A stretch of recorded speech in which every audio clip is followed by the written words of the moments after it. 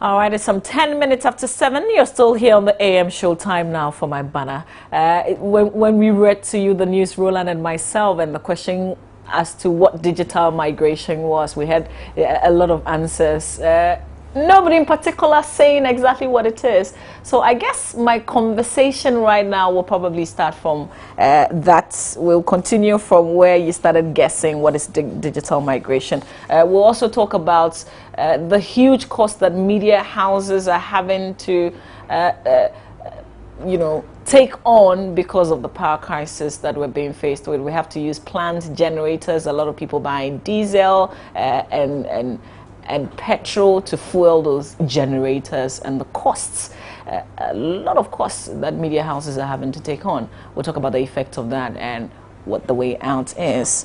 My guest this morning is Atani Delali Emmanuel. He's president of the Ghana Independent Broadcasters Association. I'd like to say good morning to you, sir. Thank you. Good morning. Thank you for having me. Yeah. I'm not sure if you were probably on your way here. You probably missed the AM news. So I want to start off by playing to you what people think digital migration is. Okay. And then we'll continue the conversation. Sure.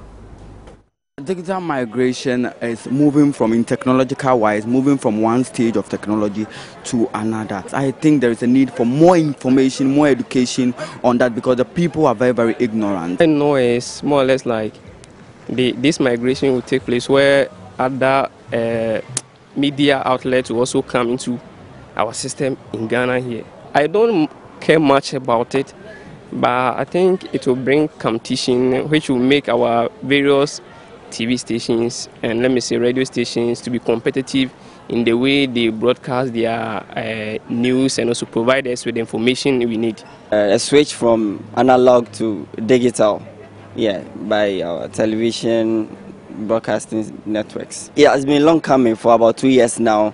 They keep postponing. I think that this year, June, has been the ultimate time given to all the television stations to switch. And so I think that it's about time. This is the first time I'm hearing, but I think migration has to do with a movement from one place to another. And digital has to do with technology, I think. So I think it's a movement from where we used to be, technology-wise, to where we are now. Migration simply means moving from one place to the other to search for greener pastures or in search of something to improve a living standard. When it comes to digital, maybe in terms of technology, where it started from and how far it's got to. Okay, don't ask me to explain. Ms. Atani Delali Emmanuel is here to tell us what it is. Are you surprised that people don't seem to know what digital migration is? And you'll be surprised that maybe I also don't know. But basically, I think, yes, I believe we have to do more in terms of education, in terms of explaining to people what the whole process is about and where we are heading. Back to where I think trying to answer the question, what is digital migration? Current broadcast is in an analog form which goes through waves. So you have to put up an antenna, you're lucky, you get a signal. We're moving from that to a digital phase where all the signals will be compressed and encrypted into a box. I mean, so you have to get your signal through a set-top box, or if you have a digital TV, then you can get a signal. What it does is that it frees up spectrum. Spectrum is very expensive, so the country itself will get some spectrum dividend. But for viewers, it comes with better quality pictures, better quality sound. More broadcasters probably can be on the platform, because if you look at the frequency allocation for one analog channel, it can take up to about 8. So it frees up. Spectrum is a natural resource, so to speak. So it frees up space for the NCA, for government to use the spectrum for other things. And so that is, in a nutshell, what digital migration is. The process has been going on for some time, but clearly now we seem to have our way clear on how we want to. Because now there's no court action anymore. Not necessarily. I mean, the court action was just came in somewhere in the middle. From the beginning, I think we've had issues with the whole process and the way government was going about it. And so as a body of broadcasters, we've made our points known. 3 of the issues that we were talking about. One was local content. We felt that for a program like this, there should be more local involvement in terms of who the contractor is, how they are selected, and all that. I mean, unfortunately, the contract was awarded to StarTimes. We raised issues with that because we don't want the player to be a platform owner. And StarTimes in other jurisdictions is also a broadcaster. Okay. And so if you're not careful and they control the platform and they feel that the competition from, let's say, Joy News is too much, then they will start getting the signal turned off and all that. So we said, okay, let's have an independent body, which will be a PPP between ourselves and GBC, being the state broadcaster. That was in the works. But because the contract had been awarded to StarTimes, we were all looking up to StarTimes starting the project. But they delayed, and government said, look, we can't wait forever.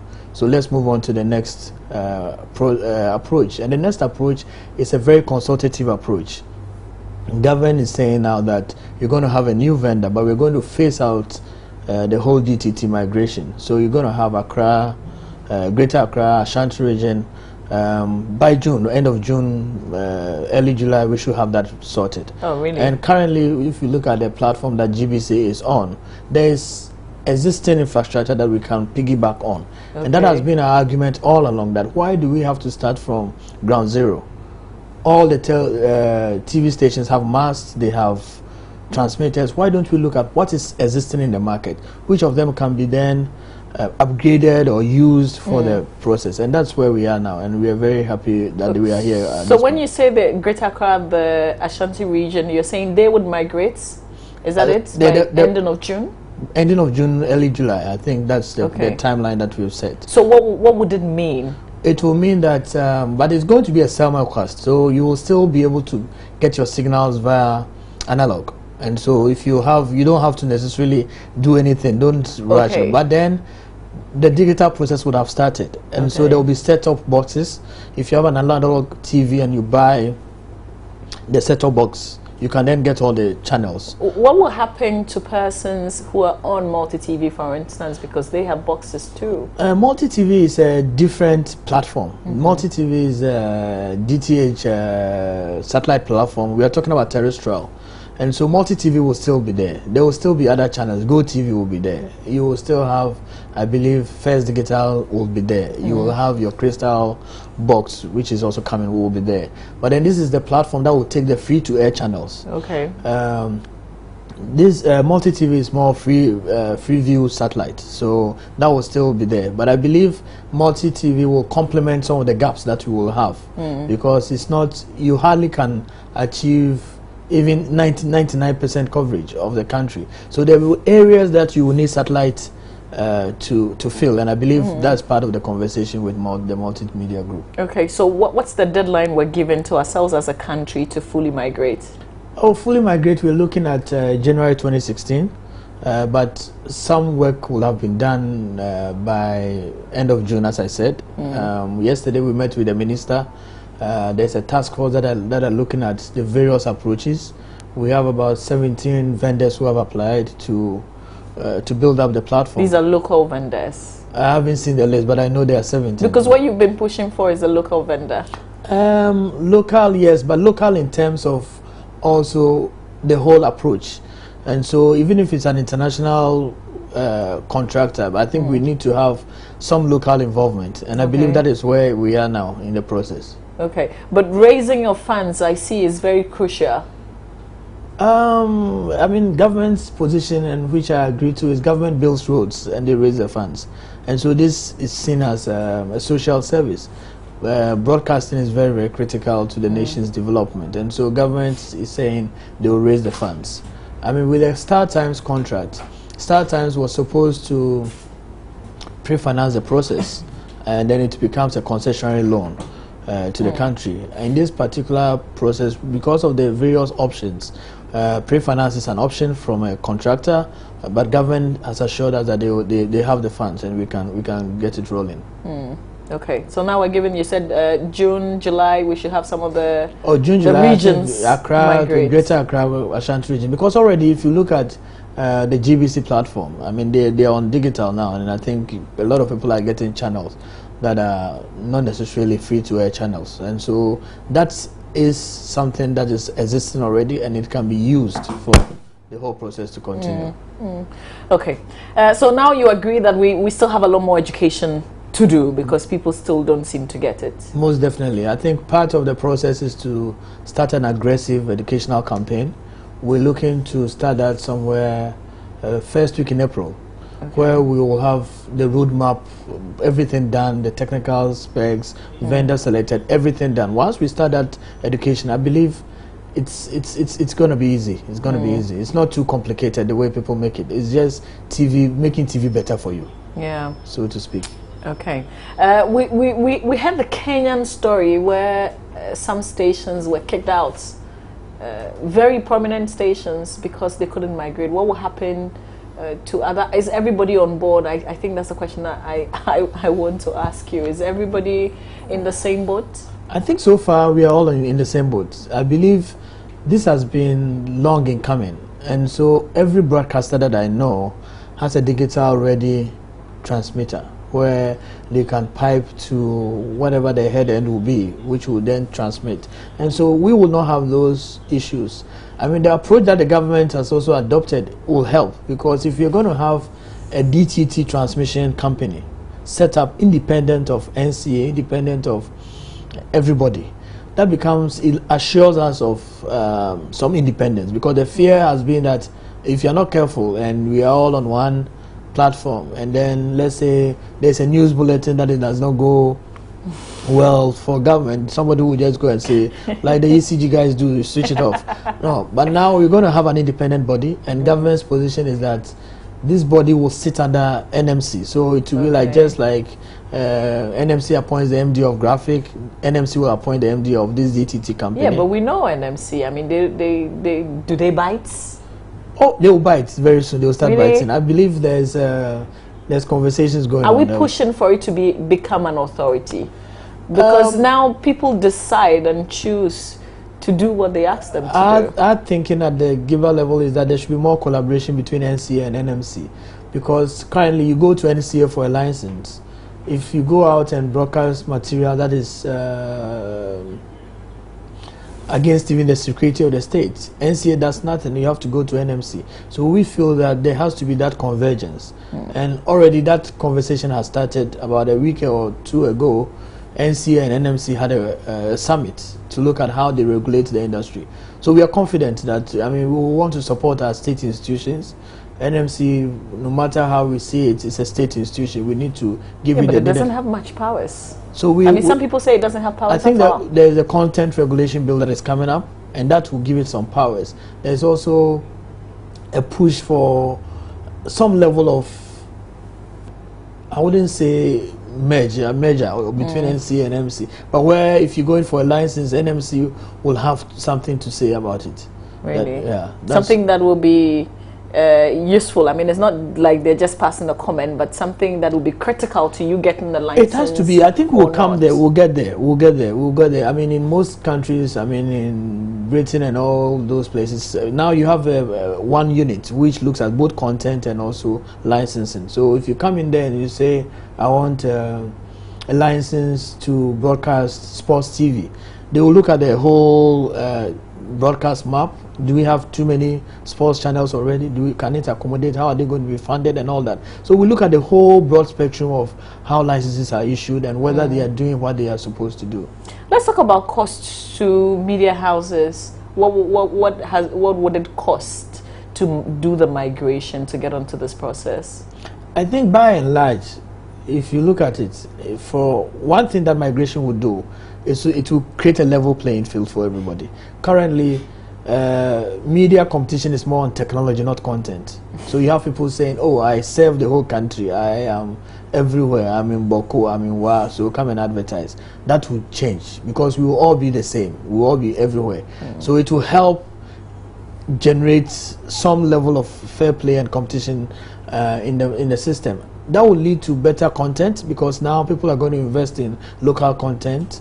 There's a local content bill that is being worked on by NMC, which will come out and say, for example, you cannot broadcast more than 40% foreign content on your platform. So then people will invest in local content. So it bodes well for the creative industry as a whole.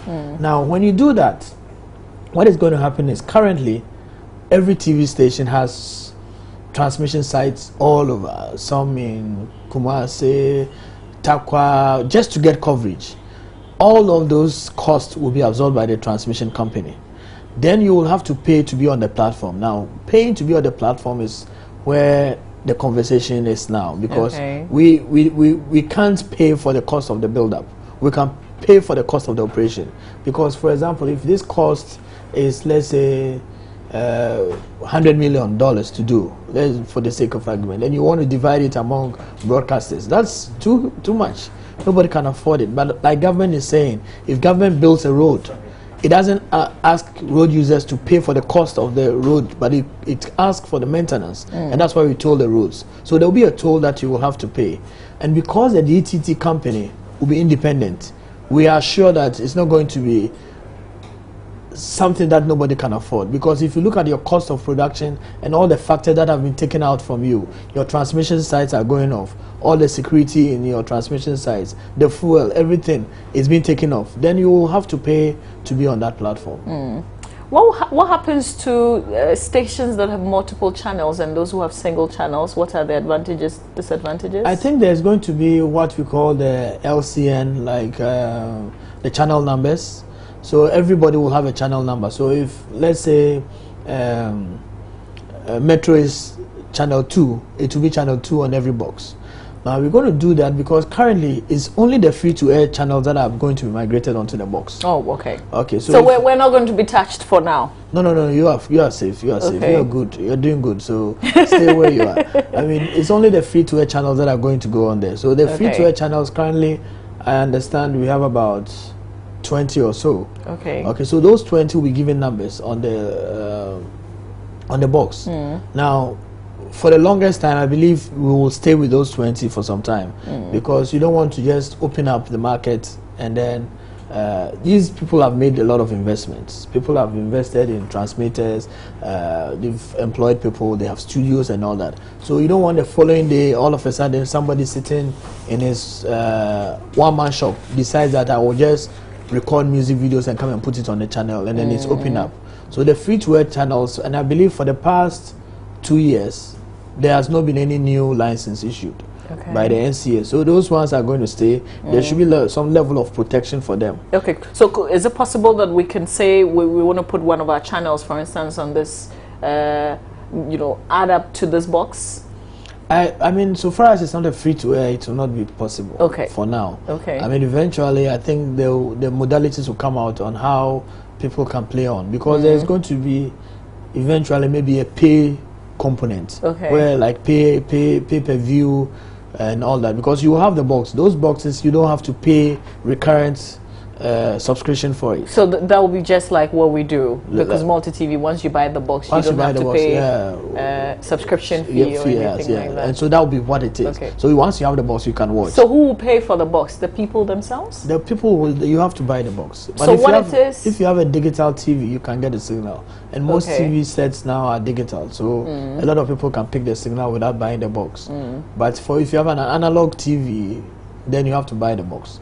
And government's position on that is that they're going to do some means testing to see who can afford and who cannot afford. Some people genuinely cannot buy the box at the price, so maybe there will be some government subsidy, but it will not go for people like yourself who can buy the box. How do you know? Oh, you can.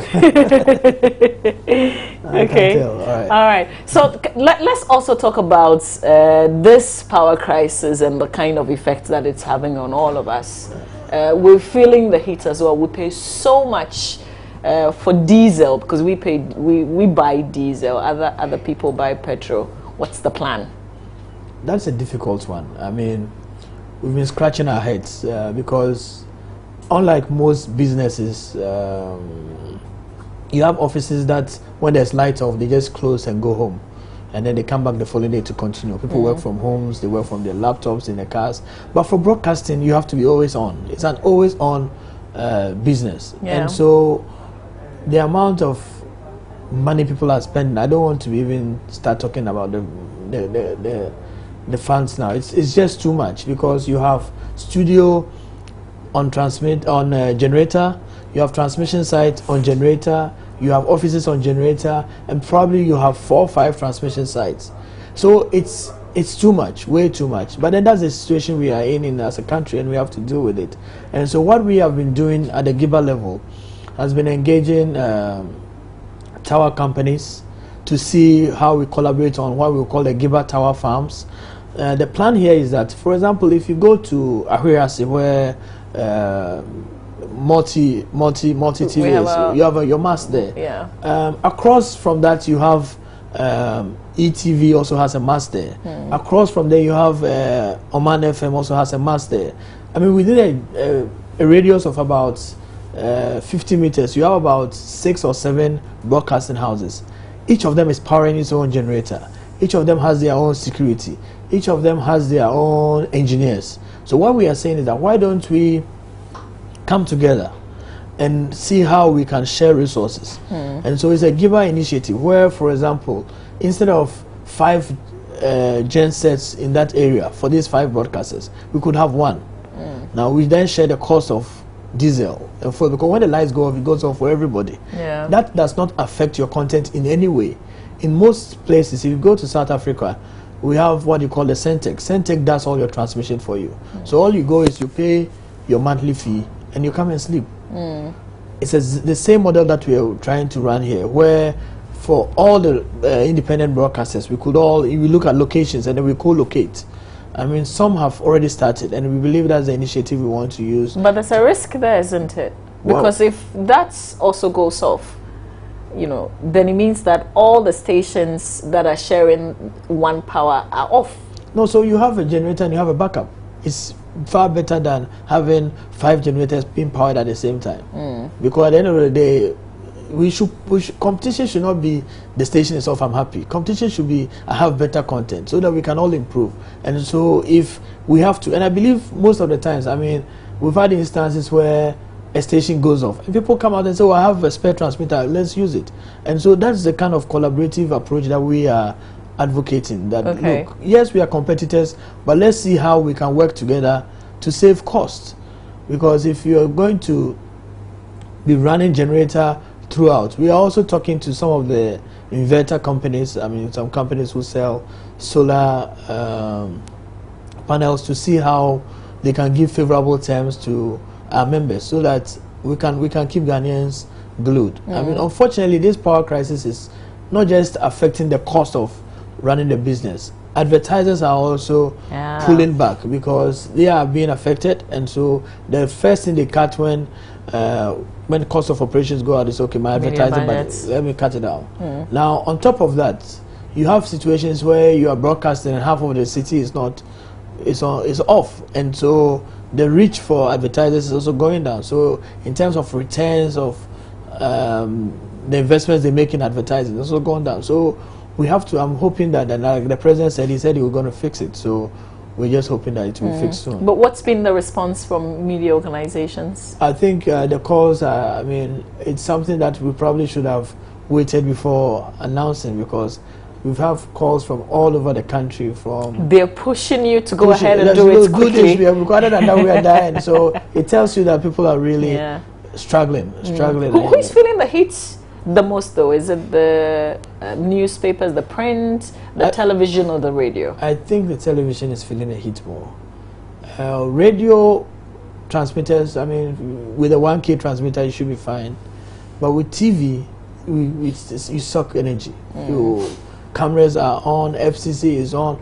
With radio, you could just have your studio powered up by a small gen set, and then you'll be fine. But with TV, where you have to do programming, lights, if your light goes off, I mean, the other day you have to do your Doomso news. I mean, how do you like it? It's good. I mean, I believe we should do more of those. You know, I mean, it's a different way to look at it. But I think it got people thinking that look, this is the situation we are in. Yeah. So I think people are feeling the heat all over, and we are hoping that working together as GIBA with the Ministry of Communications, with all the other stakeholders, we could find a solution to this. Do you have a time frame within which you want to do this? We're looking latest by April.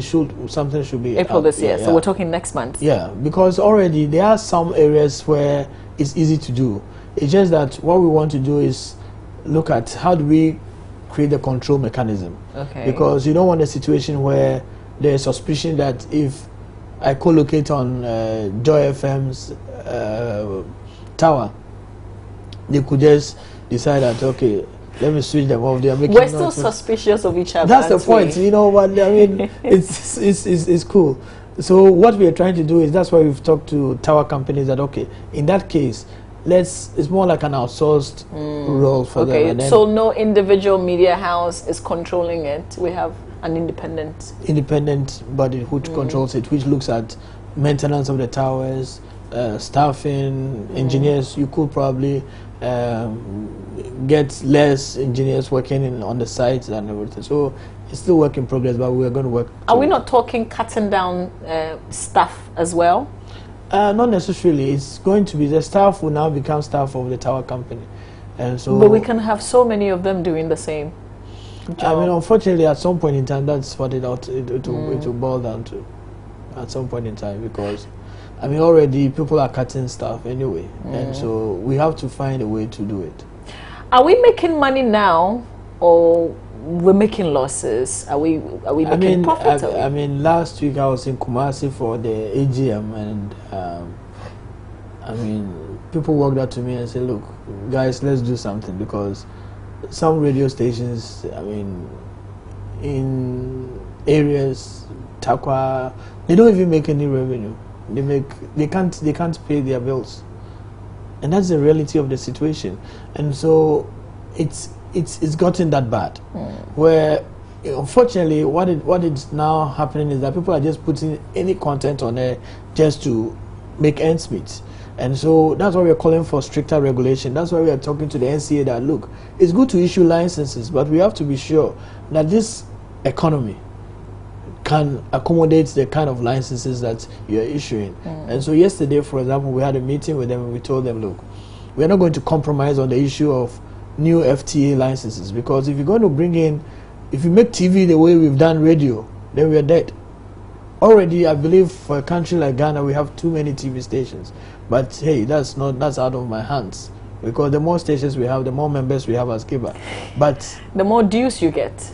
I wish they pay, but well, anyway, the more dues we get. But I think it's the reality of the situation that we have to look at the whole economic model of the country. Okay, can we do 20 channels? If you go to South Africa, for example, for the longest time, they had SABC 1, 2, 3, and ETV, and so that protection helped them grow. Now you have ETV in almost every other African country, because with that base they were able to grow. But in our case, we don't allow the babies to grow. All of a sudden we bring in people, so all we have is people, everybody crawling, and we are crawling. And if you're not careful, what will happen next 5 years, you'll have the Skies and South African companies coming in to buy all the media houses, and then what do we gain? They are not here to, they are here for business. But we have also a role as Ghanaians to protect our country, to make sure, to educate, make sure that the Ghanaian values are not lost just because we want to make money.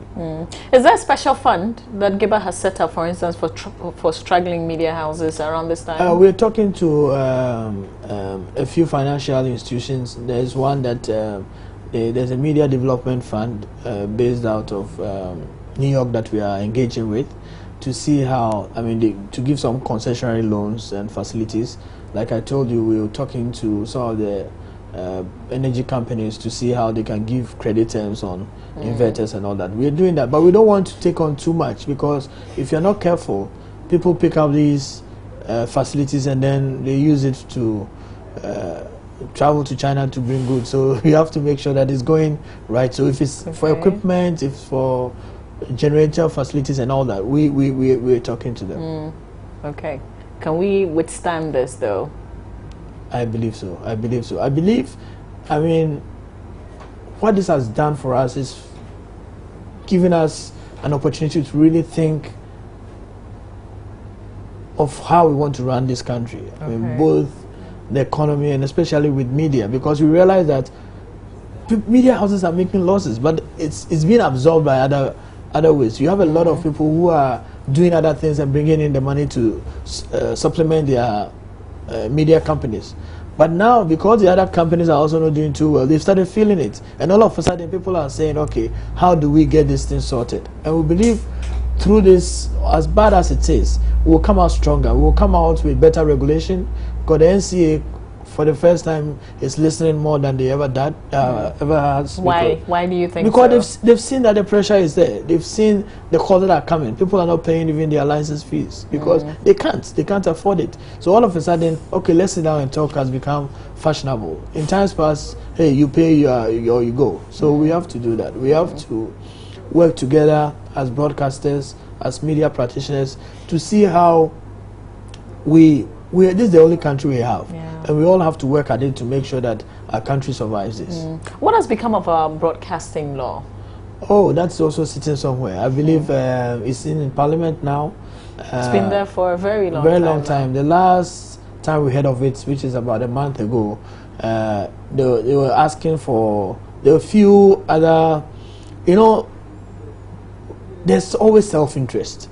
People feel, okay, this clause in there doesn't go well for me, and so people are lobbying, and always there's been changes and all that. So we're anticipating that sometime this year this thing has to be passed, because you can't have a digital platform without a broadcasting bill. Ownership has to come to play, content has to come to play, and all those things have to put together. So yesterday, for example, the Minister of Communication tasked that NCA, GIBA, GBC sit down together and look at all the residual issues. And the residual issues here are the broadcasting bill, who is a regulated player, because currently you have channels that have popped up from nowhere. Yeah, the channels that I'm surprised to see. And they are not, they don't have licenses. Oh, really? Yeah, so they just somebody puts them on the platform and they are on.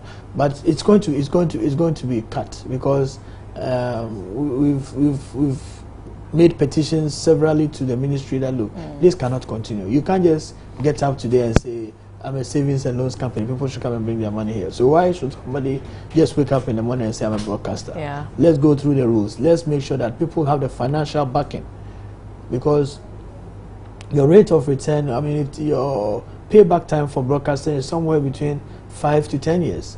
Do they have the financial muscle to withstand that 5 years?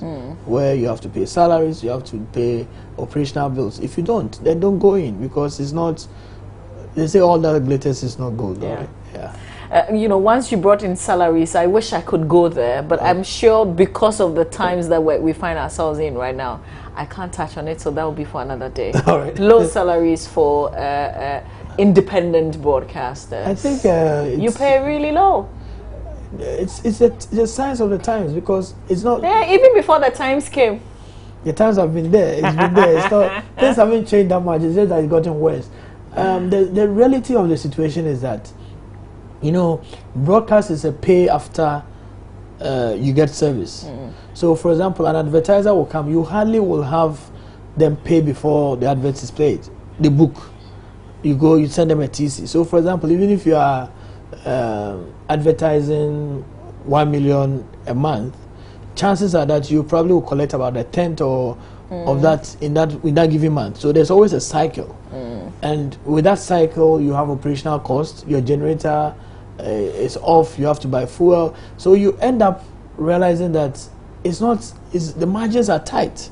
It looks, it looks great when people say, oh, I'm paying this thing for a month, and I say, oh, that's a lot of money. But if you look at the cost of production, cameras, personnel, picking staff up from homes, travel mess, it's mind-boggling. Yeah, but yet you pay some people a lot more, way more than you pay others. I don't know if it's come up for discussion, but is there a way to make it uniform? Like you go to Real Madrid, how they pay. Ronaldo is getting and then you see that the goalkeeper. So it's the same. It's the same everywhere. There are no plans to make it level. Like controller. There's no. I think for the most part, single spine kind of structure.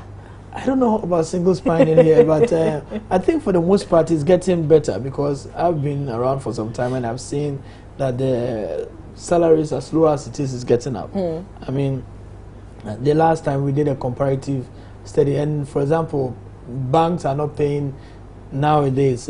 I mean, you have media houses paying almost like banks, and so it's not as bad.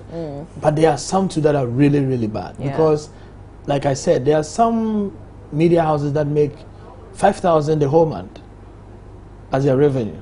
Now, 5,000 the whole month, I'm telling you, in this country, and so that is 50 million old Ghana cedis. So the CEO doesn't even get paid because he's the owner of the place, so he has to pay technicians. So you get someone technician being paid 100 cedis.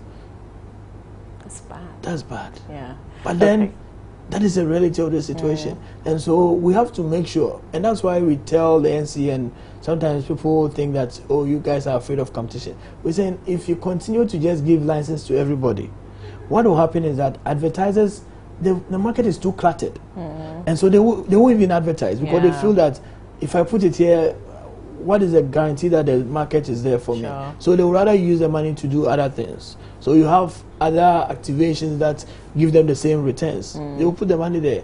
I'd like to thank you. There's a station that still owes me. It's a radio station. Really? They owe me about 3 months' salary. Can you help? I could help. I could help. That's the president of the Ghana Independent Broadcasters Association, Mr. Akwesi Ajiman. Thoroughly enjoyed our conversation. Thank you very much for your time. Stay with us. We've still got talk ahead here on the AM Show.